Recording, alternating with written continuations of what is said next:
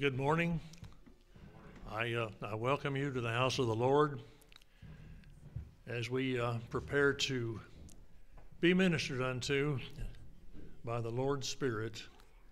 And I recognize that we have all come here because the Lord's Spirit has called us to try to be those servants that He desires, that indeed His love might go forth into all the world.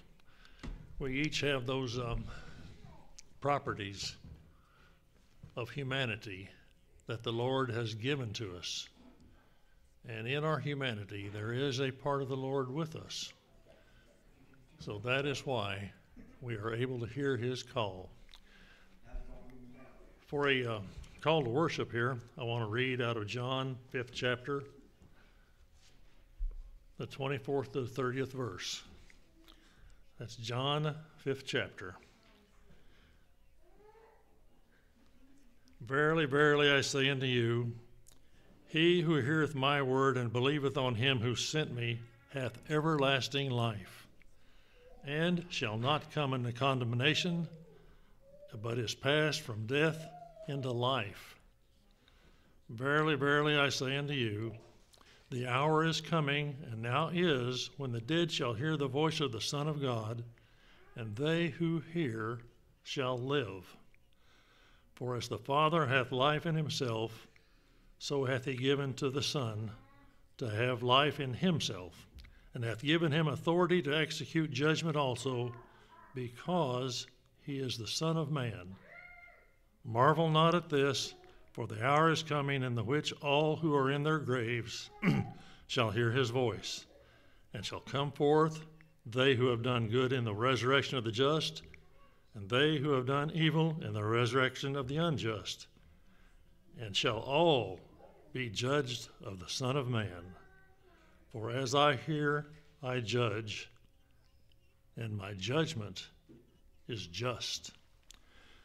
Let us turn to hymn number 205.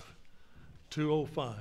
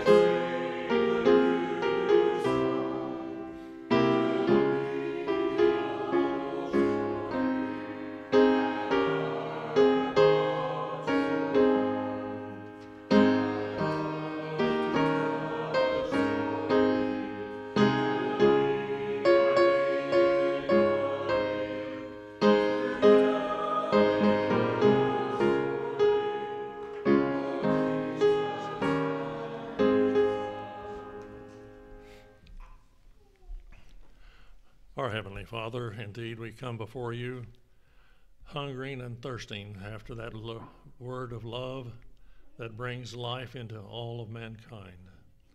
We recognize that we gather together that indeed we might gain strength to withstand the wiles of the adversary. We know that in this day and time there is much to fear, yet there is much to look forward to, that we indeed can be able to see the fulfillment of prophecy in this day. But just touch our hearts that indeed we might be more able to be receptive of that spirit that causes us to have that love permeate our being. We do pray for our speaker this hour, that indeed he might have that extra willingness to have his tongue loosed, but open our ears that we might hear what we should hear. We pray in the name of your loving Son, Jesus. Amen.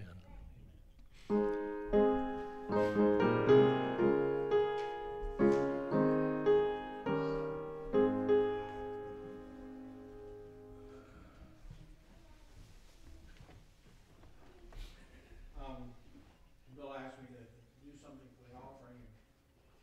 I got to thinking about a few years ago,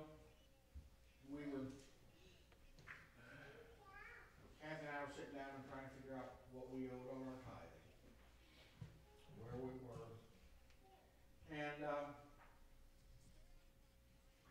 we didn't really have $200, but we figured that's what we owed. And so on Saturday we agreed, okay, Sunday we're gonna pay our tithing.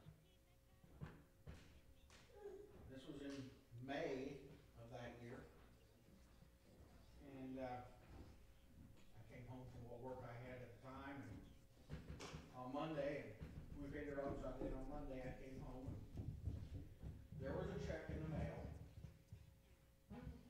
One of my mother's cousins had passed away, and every one of my generation got $4,000 that day.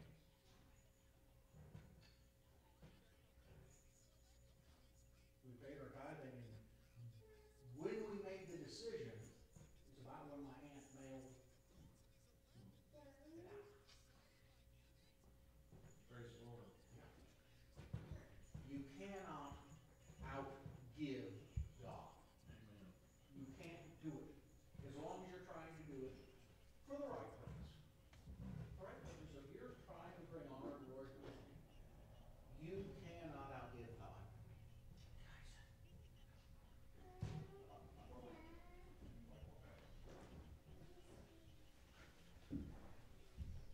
Shall we pray? O Lord our God, we come before you now and pray that you will bless these funds, that they might be used however you will. Guide us in all we do, I pray in Jesus' name, amen.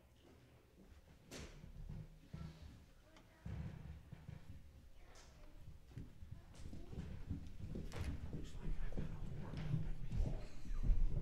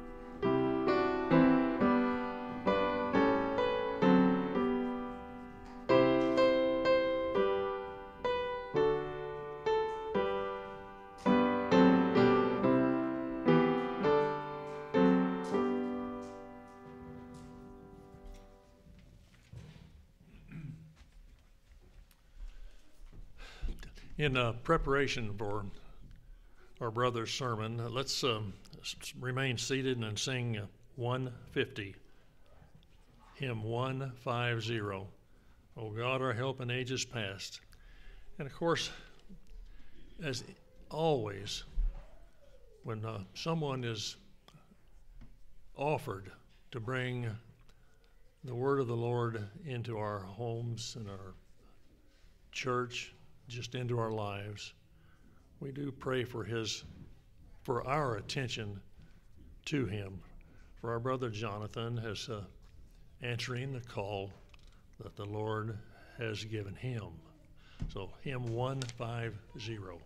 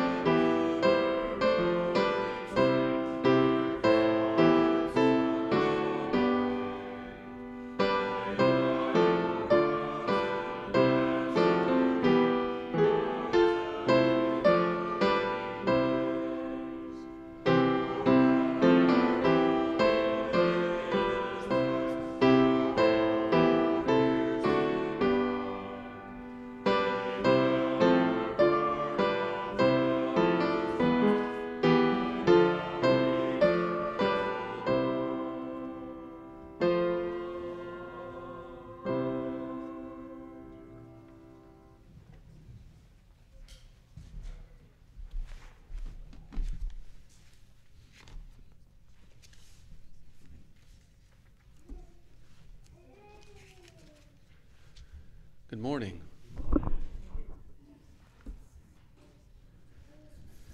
Today I'm drawing largely from the book of Mosiah, chapter 11, if you want to follow along.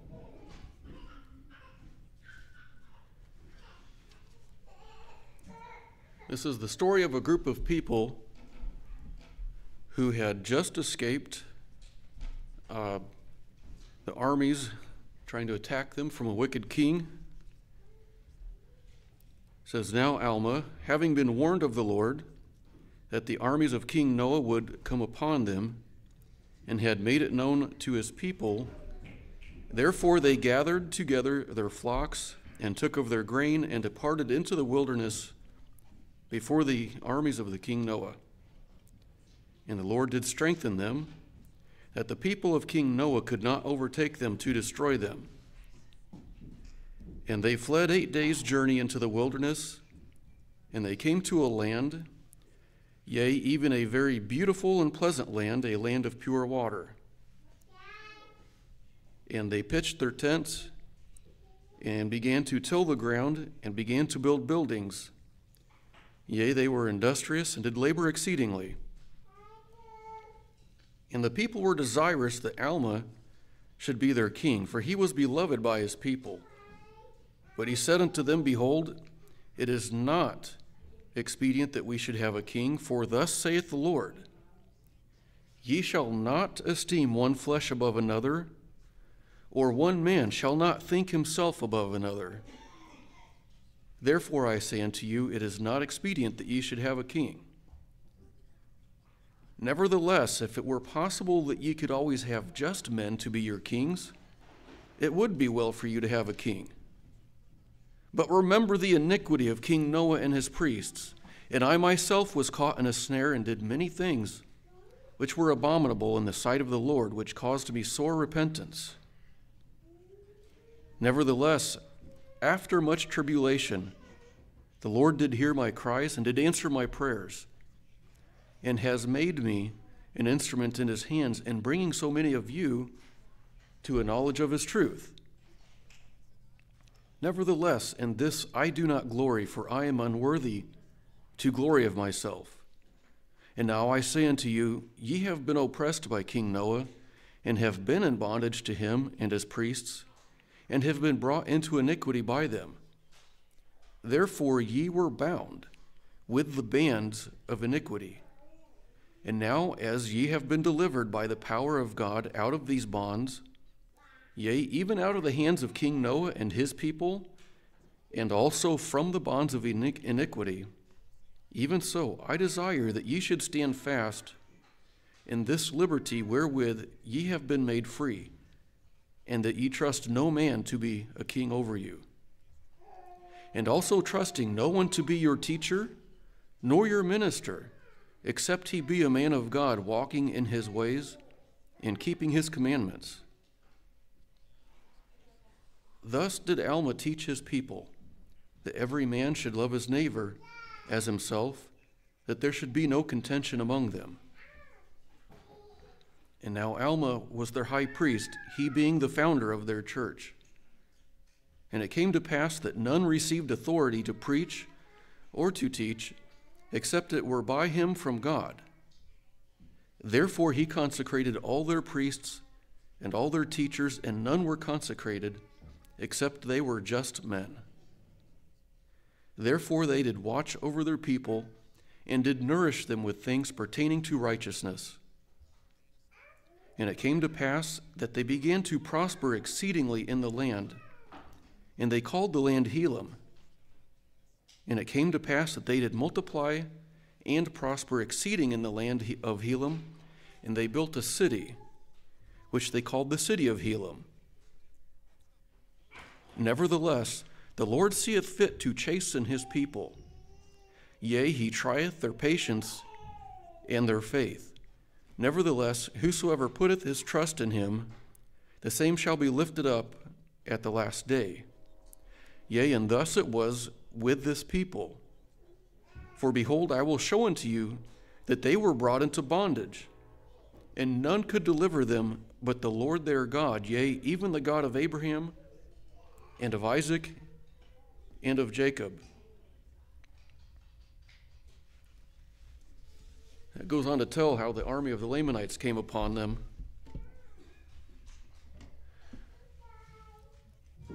Does this story remind you at all of church history?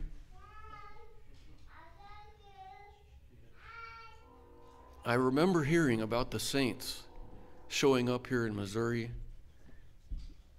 and they were not treated well. But one of the things that stands out that I remember is when they showed up. You have to remember they didn't have motor vehicles. They did not have paved roads. They showed up with what they were able to bring with them. And within a remarkably brief period of time, everywhere they showed up, there was suddenly a grain mill. They could grind grain. There was a lumber mill. Everywhere they showed up, just all of a sudden, these civilization developments happened. And Missouri was not unoccupied at the time. It was at the frontier, but how many years had people been here? And the saints showed up, and all of a sudden, all this began to happen. And they were blessed. And you imagine the built-in prosperity to getting things done. Suddenly you're taking care of business. You suddenly have a lumber mill, you can grind grain, all this stuff. They weren't competing with somebody that was already here. They introduced this. And it would have been natural for them to prosper, but they faced persecutions.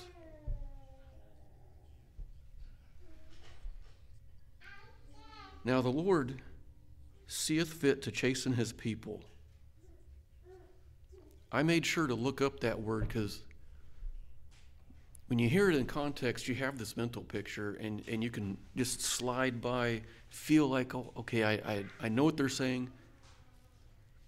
But I looked it up in the 1828 dictionary, and I think this meaning is very significant that he used that word. To correct by punishment, to inflict pain for the purpose of reclaiming an offender, as to chasten a son with a rod. And back then, they used scripture verses to be an example of the use of 2 Samuel 7. I will chasten him with the rod of men. Or the second part of the definition, to afflict by other means. The reference is from Revelations 3, as many as I love, I rebuke and chasten. Or the third part, to purify from errors or faults.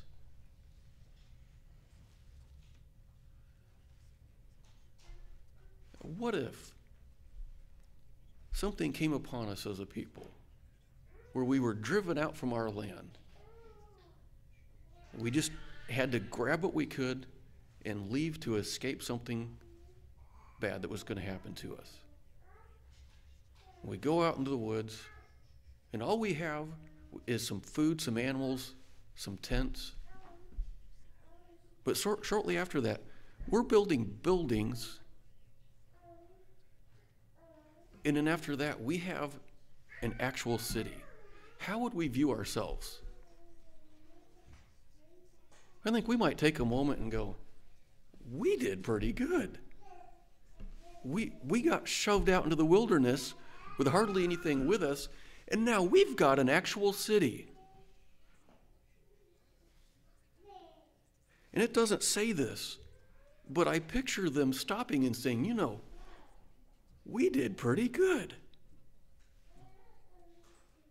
And they accomplished a lot. And that was the Lord blessing them. But the Lord looked at this and said, you're not all the way where I want you. And this happened to the saints. And I can't suppose that any of us are somehow better. We're the exact same humans with the same need for salvation, the same need for God to work in our lives, to intervene. We're in that same situation. Lord looks at us and says, you have not gotten all the way there. Says he tries their patience and their faith.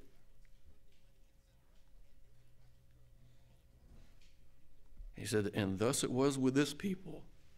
Now they were again subjected to an army that was an enemy of theirs, that was going to destroy them. And they were afraid, and Alma went and stood forth among them and exhorted them that they should not be frightened, but that they should remember the Lord their God, and he would deliver them.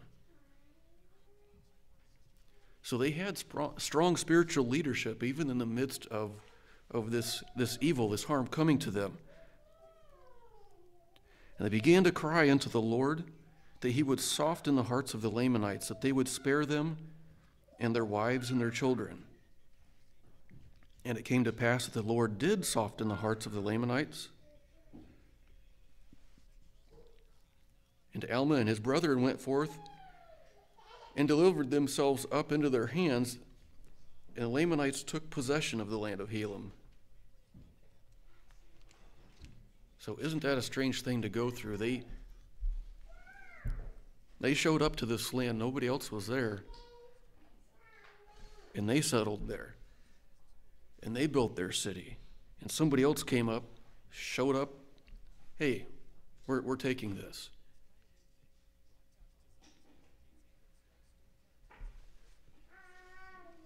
Strangely enough, the armies of the Lamanites had been following somebody, and they got lost.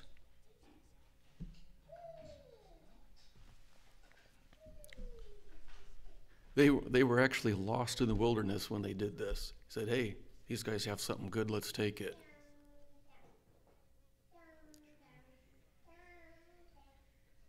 Now, they had good leadership, good spiritual leadership, not just good worldly leadership. Now, what direction do you look for what is good advice?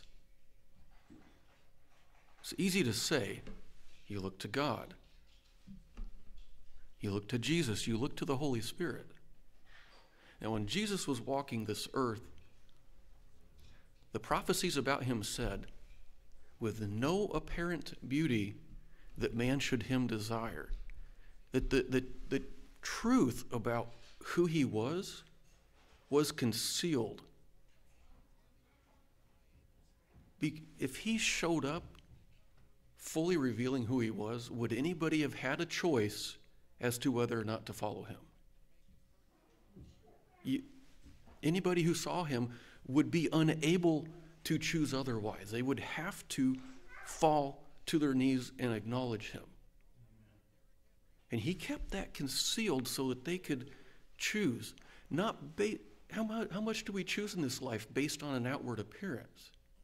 He kept that hidden. And I think about any of the movies or the ways that people depict Jesus, and I think you don't want to disrespect him, but you need to make sure that you don't choose an actor that looks like, well, of course everybody's going to follow him. He looks great. He's charismatic, and just whatever the world would look to. He kept that hidden so that we could make that choice.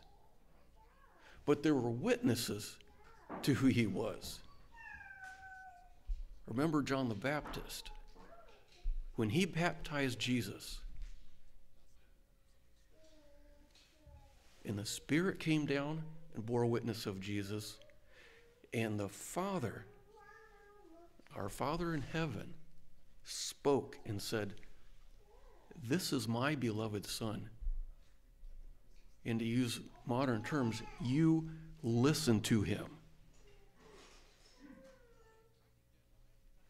And we're told in the Scriptures that the Father bears witness of the Son and the Holy Spirit. And we saw that Jesus bore witness of the Father and the Holy Spirit. And the Holy Spirit, Jesus told the disciples, I'm going to go so that you will have the witness of the Holy Spirit to be present with you, which bears witness of him and the Father. And that's where we're at now. And we live in a world that is very cunning and deceiving. And you have to have a very firm grasp on your faith. The things that people come up with, I won't mention them, but it's sometimes astonishing what people will come up with, desperate to find any way to not be answerable to an almighty God. And those same people don't like to see others clinging to that faith. It makes them uncomfortable because it's a witness against them.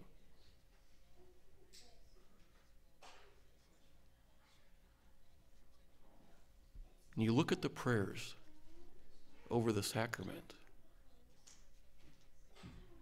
They're usually printed in the front of the hymnal. You might take a look and see what it has to say about having his Spirit to always be with us. Now, we are small in number, but we need to be a people that always have the Lord's Spirit leading us and guiding us to bear witness of the Father and the Son.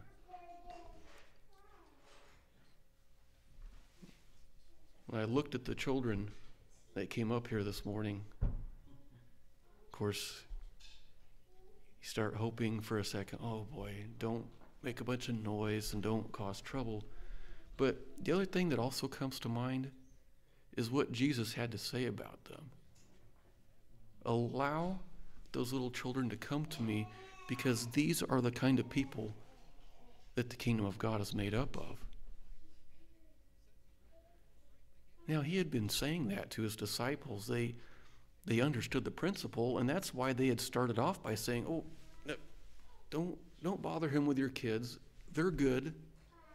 They basically were, it looked like they were saying, these guys don't really need further ministry. They're set.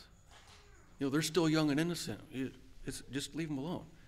And Jesus said, no, let them come to me. These are the kind of people that the kingdom of God is made up of. They're still innocent. They don't have things like malice. And all the things that have gone wrong with this world has not sprung up in their hearts yet. And when he tells us repeatedly, you need to become as a little child, he doesn't say become foolish or naive or unwise in some way. He says, give up the things that went wrong in your heart and your mind that make you not like a child.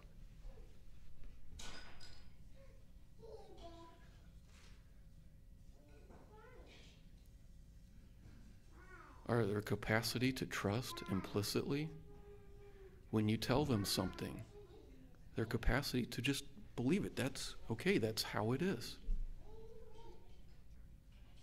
Their ability to be free of malice, which I think is one of the huge things wrong with this world.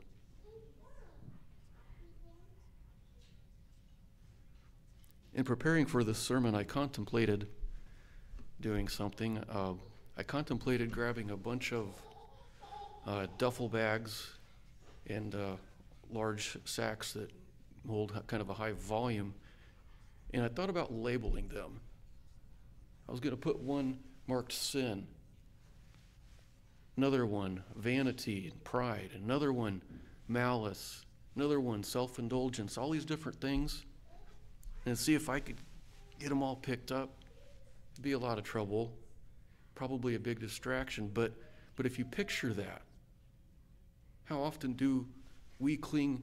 You hear the term, your favorite sin, the one that you don't, well, I'll leave that one for last. Jesus told us, lay your burdens down. Those things I just described, those are the burdens that he wants us to lay down.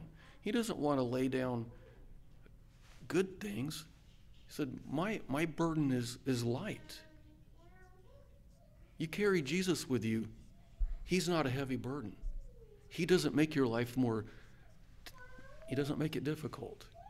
The world will make your life difficult because of it. This world hates God, and this world hates Jesus, and it's becoming more and more apparent. When God said, I want you to pay your tithing, and you stepped out in faith, he didn't make life more difficult. He didn't leave you going, I kind of wish I'd have kept that.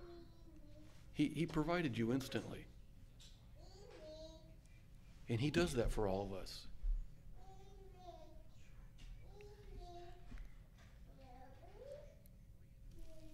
The Lord was working in the lives of these Nephites that went into the wilderness, and as much reason as they had to believe, hey, we're doing great, he wanted them closer to him. And he put them through something difficult to bring them there. Now, he didn't do this going, well, I hope they make it.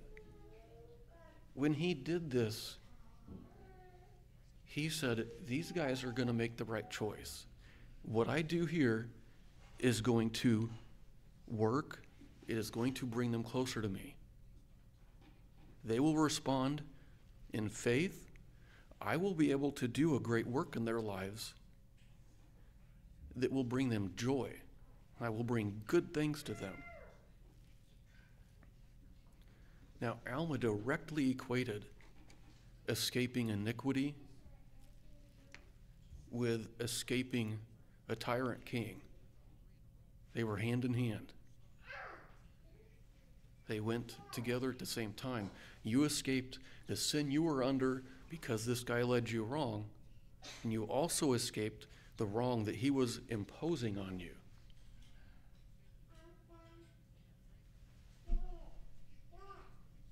And so I see the need in my own life, that of the saints, that we have so much farther to go. The Lord wants us closer to Him. In 1984, that was when I turned 8. I was baptized right after a lot of things went down. And I still remember going to Book of Mormon days and some of the large-scale meetings you could have in the auditorium.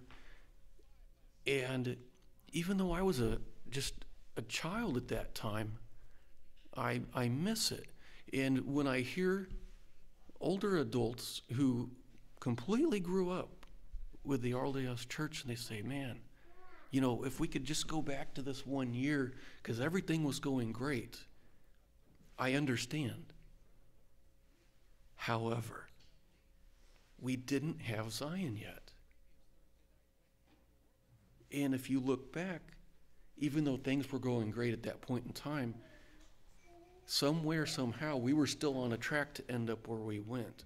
And the Lord wants us to become Zion.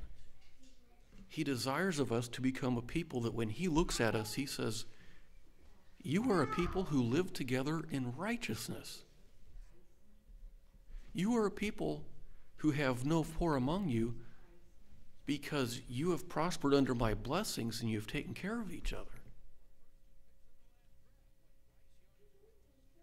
And what kind of laws will we have to follow to do that? The laws of men don't make that happen. They never have and they never will.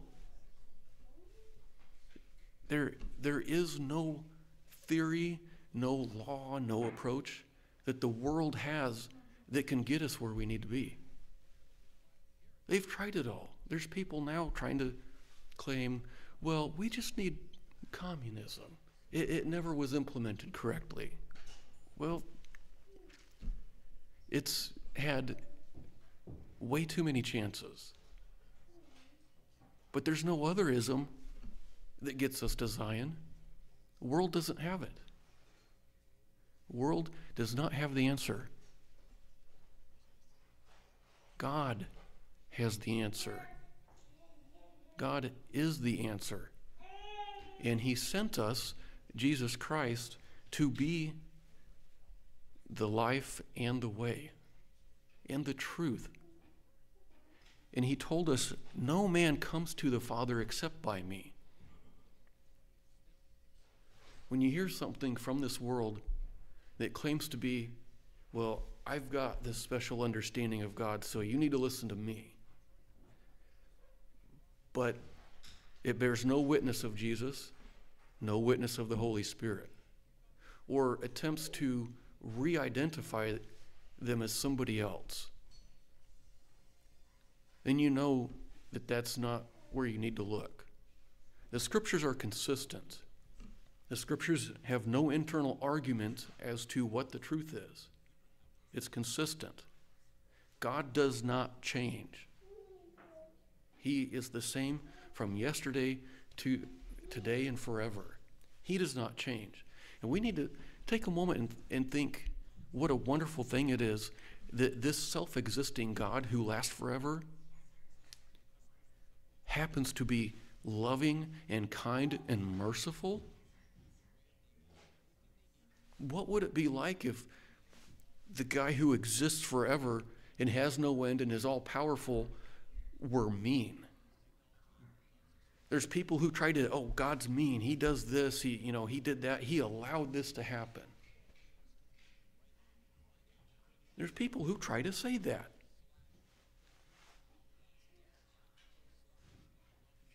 But what if these people had responded that way? Well, where's God if these Lamanites are showing up? How come this happened to us? No, their response, they eventually got set free. God delivered them. They kept a hold of their faith. They were true to it. They did not give up. They did not let go.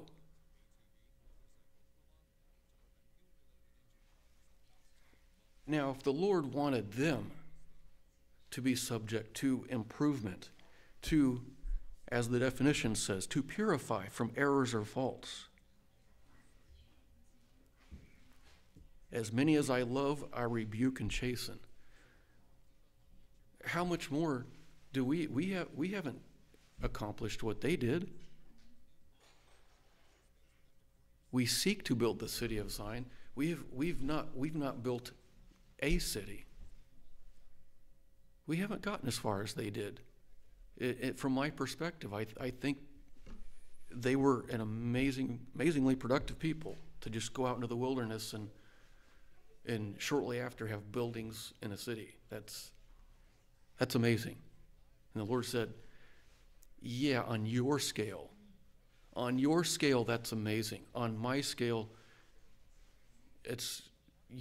I have so much more for you. So much more beyond that. And we think about how precious these scriptures are and how dear they are and how much we need to study them. And the Lord says, that's one bar. These are not even all the records. And the bar I want from you, this should be a given that you know these. The bar I want from you is to have such a relationship with me that you hear these words straight from me. Remember when somebody went complaining to Moses, Moses, you're our leader, you're the prophet, and this guy over here, you need to stop him. He's prophesying. And Moses said, oh, I wish that all of you would hear from the Lord. He didn't want to be the only one who heard from God. God did not want him to be the only one. Do you remember the instance where the Lord told the people, okay, here's some preparations I want you to do. Here's some things to do. Here's some things to not do. We're going to get together. I want you to come and see me the way Moses did. People said, Moses was scary enough when he came back. We couldn't even look at him. I don't think we can do this. And they made a choice.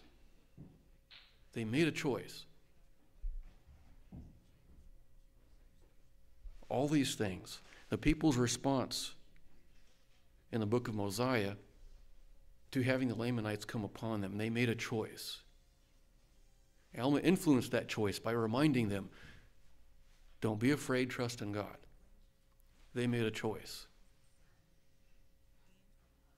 I recently heard it said that when you're married to somebody, there was a man who was about to get married, and in a conversation, he said, what if he was worried about getting married? He said, well, what if I marry you and then I meet somebody who's better? And his wife said, it's going to happen.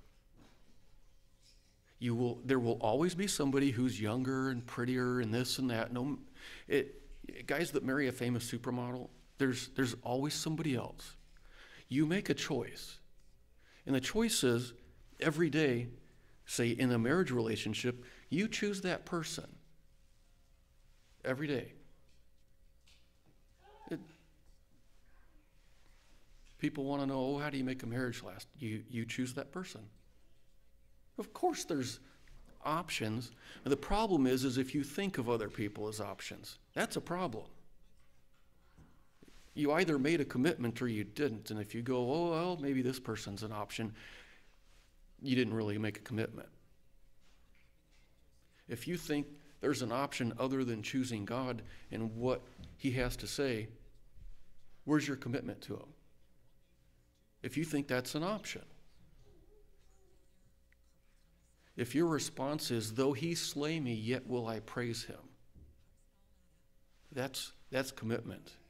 If your choice is, even if the world comes against me and demands that I deny Jesus, and I know for a moral certainty that they will not hesitate to take everything from me, everything I have, all the people in my life and my own life.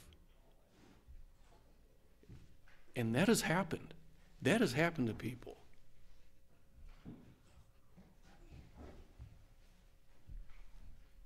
And how many people have said, I cannot deny him. I am unable, because I know that he is real. I know he is true. I know who he is, and I cannot turn against him.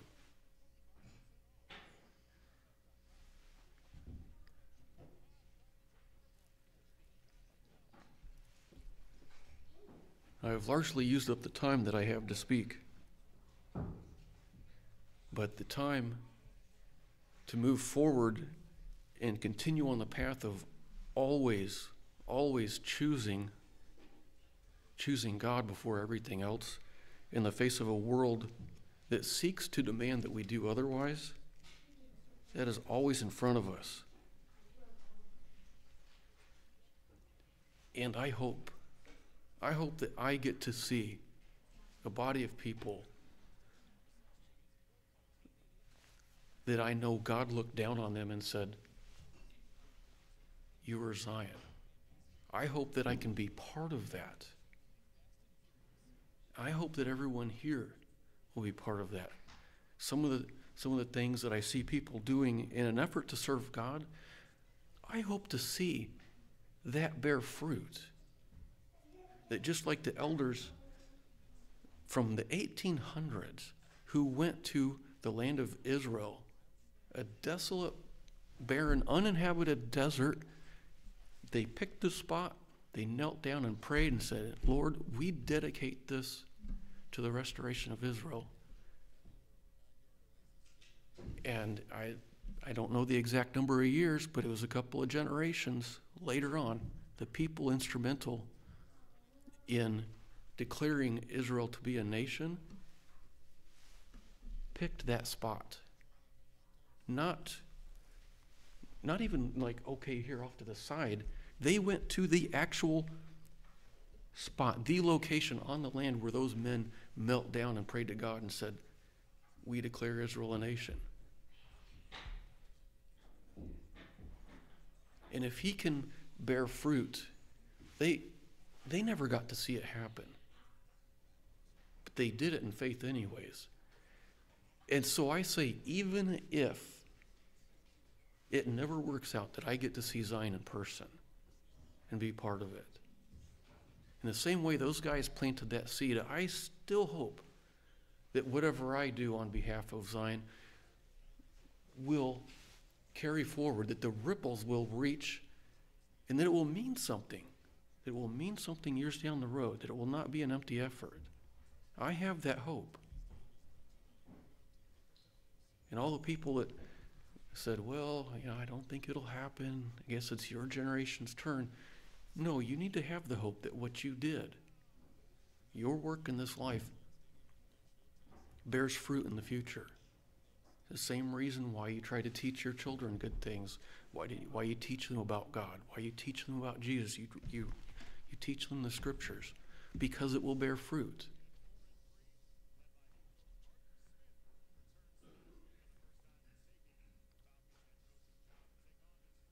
So let us go from here and always choose God and stand in the hope that what we do will bear fruit for his kingdom.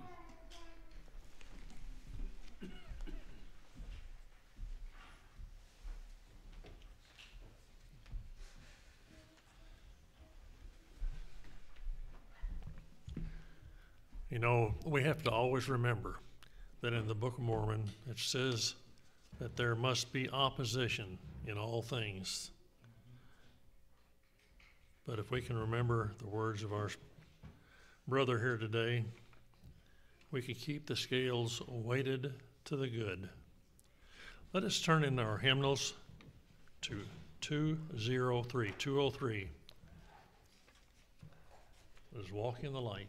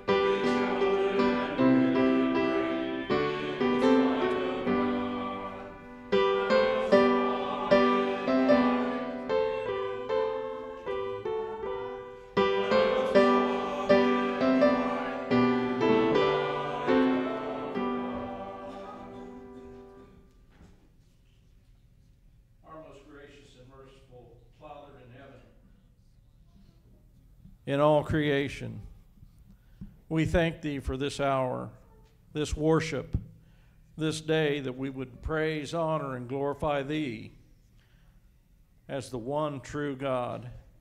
And, O Lord, thank you for the words of wisdom which has been spoken by our brother today, delivered from on high through your written and received word.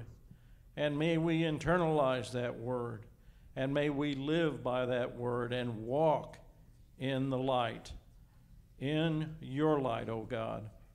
So I ask that you bless each household here and each household who has joined us, that, Father, this day and our lives would honor and glorify thee, walking hand in hand with your Son, Jesus Christ, and your Holy Spirit. I pray and ask in the name of Jesus Christ, our Lord and Savior, in whom we trust. Amen.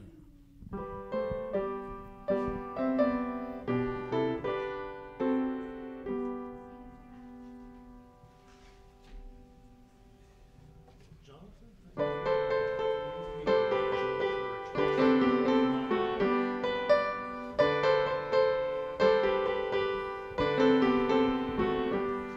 Kathy, just say, next Sunday evening, we're going to be hosting the first